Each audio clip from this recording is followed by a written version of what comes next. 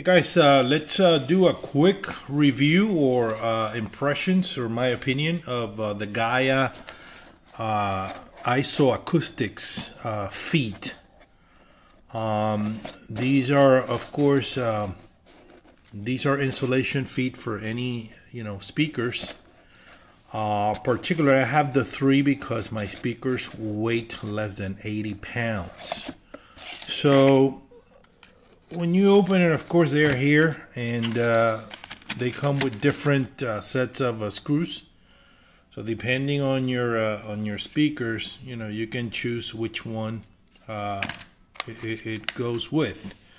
And of course, they send you a brochure. They retail for about $200 a set. So for a 4 of 2 speakers, of course, is about $400. Gracefully, I got them at a hell of a nice price. I got all of them for 130 bucks, but I got my sources. Anyways, here they are. They are, of course, in the bottom of my Sonus Faber Veneer 2.5. So here are the speakers. Here are the feet. On the bottom, they have like a rubbery cushion. It looks like a marshmallow, and it sticks. It will not move. It's very hard to move. So I think that is why it has the sound effect that it does. And I'm going to talk to you about that a little bit later.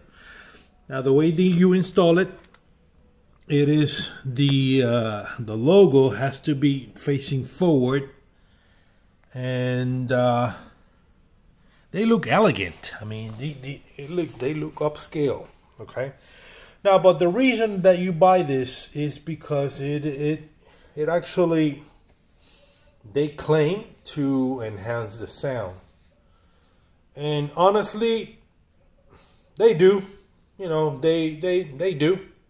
You can hear the details a little bit better, deeper bass. I'm not gonna say honestly that it's a day and night, improvement, but it does. It really does. I got it because, the first thing is they look elegant. They sound is very good, and I got them at a hell of a nice price. I definitely, recommend them. Now, are they gonna work for everybody? I don't know, because remember, sound depends on acoustics, on your room, on your cables, on your equipment. If you have sound panels, sound it varies, But in my case, I like these. These are very nice, well built, very elegant. It gives, it enhances the bass. And well, although my speakers, I have them modified. But the Gaia 3 ISO Acoustics, highly recommended. All right, that is my take. Take care.